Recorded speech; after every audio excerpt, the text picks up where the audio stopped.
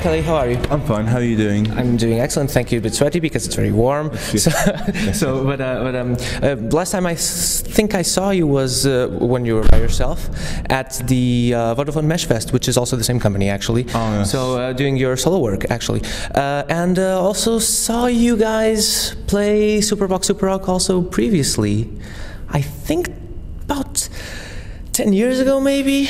Yeah, who else was playing? Can you remember? No, actually, it was a solo show, actually. I remember now. Oh, okay, Yes. I remember you guys, someone told me that you guys were out and about in Lisbon.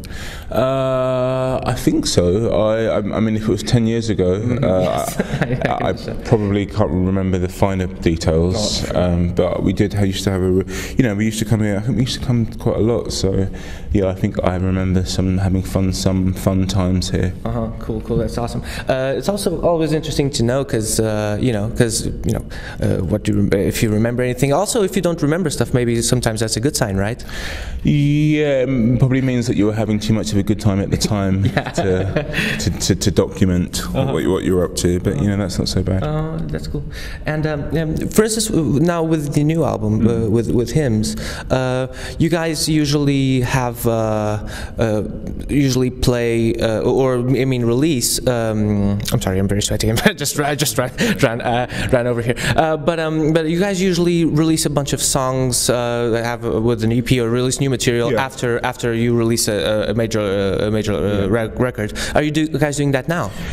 I mean, I don't know what I'm allowed to say, but yeah, we have done some recording. I think the plan is to get some new music out before the end of the year, but apart from that, I can't really say anything else. Okay. That's certainly understandable. But that's the first time I've substantiated that, so that you've got an exclusive. Fantastic!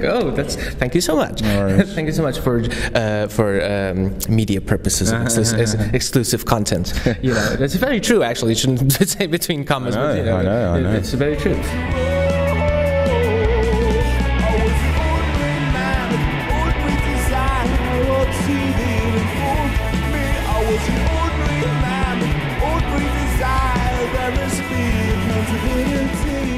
I bet you get this all the time, but are people telling you now that hymns is, very spiritual and very, to me it sounds kind of like church-like in a way. There's some references here and there. Yeah. I mean, I think it definitely came from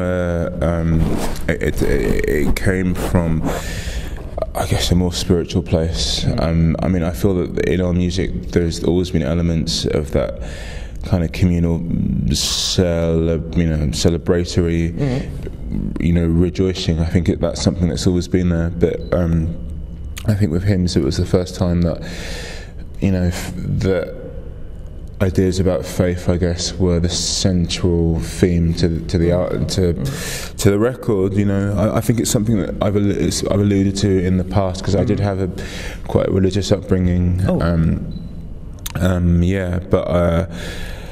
But yeah, it's the first time it's been up front and centre in a body of work that I've created. So it's been interesting to see how people have reacted, and and it's been interesting performing the music as well. I've not knowing that, I didn't know you had a religious upbringing, but it seems to me, like as a listener, that it was this person, or Kelly, this person knows what it's like to be, not in my case, but it seems that this person knows what it's like to be brought up in those because it seems related to that. I mean, it's my opinion at least. Yeah, I mean, it's difficult because although I had a religious upbringing, it was something that I very much rejected early on in my life. It's something I didn't really see. It's something I knew fundamentally that I didn't really agree with. So that was always like a cause of, I guess, conflict between me and my family. But over the years, I've started to realise that I've started to see the parallels, I guess, in how in how my parents act and the support that faith gives them with what I do for a living as a musician, and traveling around the world and playing for people, performing for people, and the sense of community that provides as well. I started to see that there were some very clear parallels. So it made me start to explore it really.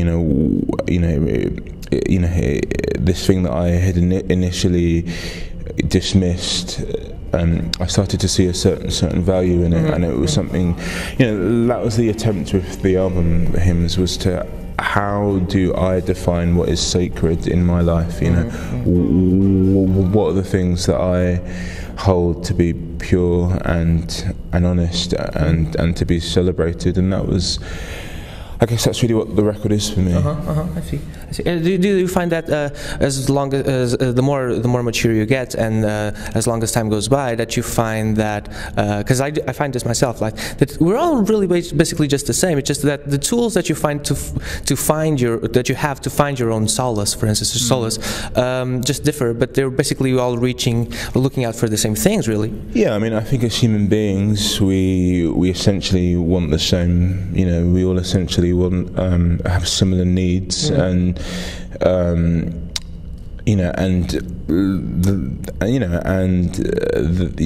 it might take different forms amongst different people, but I think a sense of community and fellowship and respect and connection is essentially what the kind of universal aims. So I guess that's kind of what I wanted to try and, I guess on some level that's what I wanted to try and explore, really.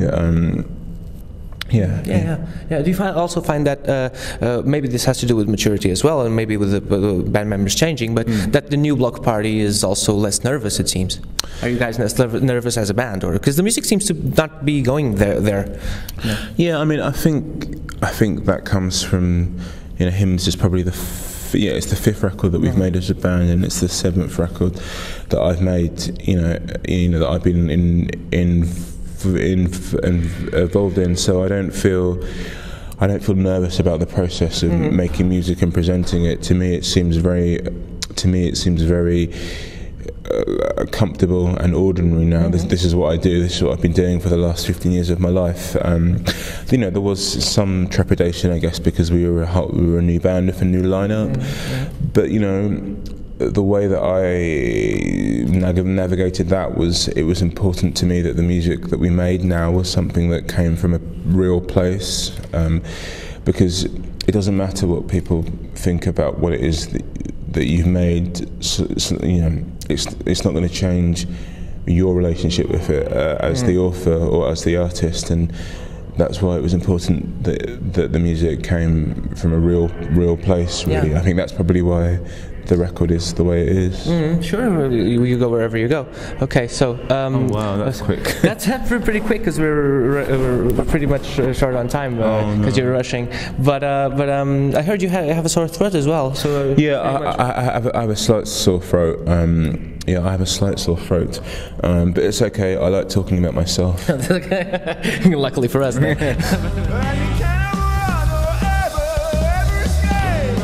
This goes for a show called Made of Things, and it's based on the idea that you dedicate yourself to art and your life to art, because you read or heard or saw something that made you go, oh, I want to do that forever. Do you have that, and what was it? Yeah, I remember seeing. It's kind of funny now when I talk about it, but I remember seeing. There was a 90s. There's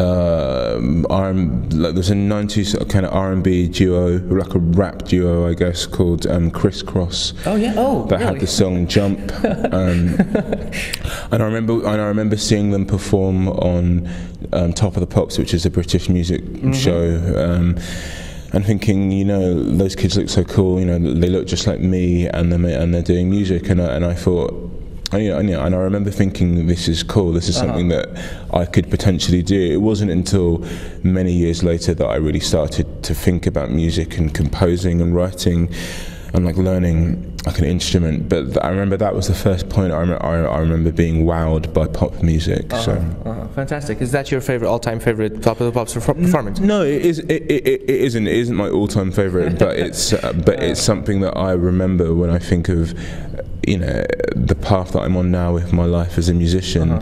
That was the first time that I saw, that was the first time I saw musicians, and I felt this is something that I could potentially do. For sure. What is your favorite then, by the way? What's my favourite performance on Top of the Pops? That you can remember.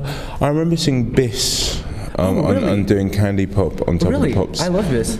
Yeah, no one really knows them anymore. Yeah, it was kind of a crazy moment, because the thing about Top of the Pops was that before, it was the music show that we had in the UK before there were lots of, before there was music television. Really, it was the show that every family watched, because, that had a young person that was into music. So getting on Top of the Pops was kind of a big deal if you were like an alternative act. And I remember seeing Bish on it, and I remember thinking that was cool. Fantastic. My personal favorite, Peter Gabriel, No Self Control. It's 82, but it's on YouTube. I highly recommend it. Okay, it's outstanding. I mean, the one thing I didn't like so much about Top of the Pops over most music shows was that the bands didn't always perform live. The show was kind of, I wasn't so into it.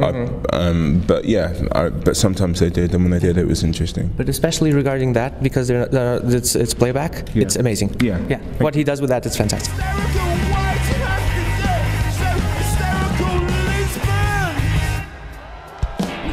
Cheers. No worries. And enjoy the show. Thank you very much. See you next time, man.